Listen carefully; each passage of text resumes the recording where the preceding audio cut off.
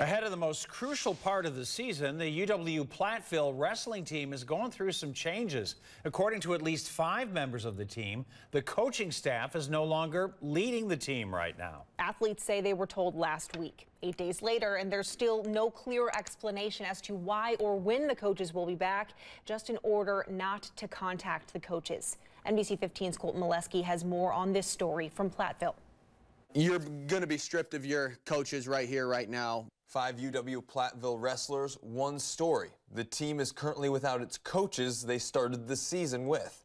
My coaches were taken away from me. Senior Brock Parker and his teammates say last week, school administration informed the wrestling team head coach Trevor Kittleson and his staff would not be coaching, with no word on why or if they would return. We asked questions, we asked why, and they said they couldn't tell us. Freshman Casey Ross says the initial feeling was, quote, shell shock. Wrestlers like senior Brett Schoner looking for answers ahead of the team's most pivotal portion of the season. Kind of something that we've been told is there's stuff that we don't know about, but I mean that hasn't been the most clear in my opinion. The team is headed into conference and regional competition in the next month with no word on if or when they will go from interim coaches to the regular staff. Senior Zach Licht says losing both a coach and a mentor weighs on the team's mental health. We just couldn't take it and had a very emotional moment in the locker room, and just it's a lot right now.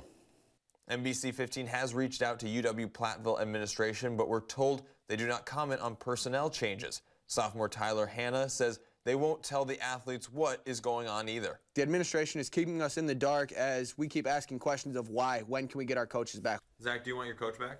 100%, please. I would do anything and everything to have my coaches back. We also reached out to the Platteville police asking if there's an investigation into the coach. They said right now there's not one. And we emailed the NCAA to try to find out more about why the coaching staff's no longer with that UW-Platteville wrestling team. We're still waiting to hear from the NCAA.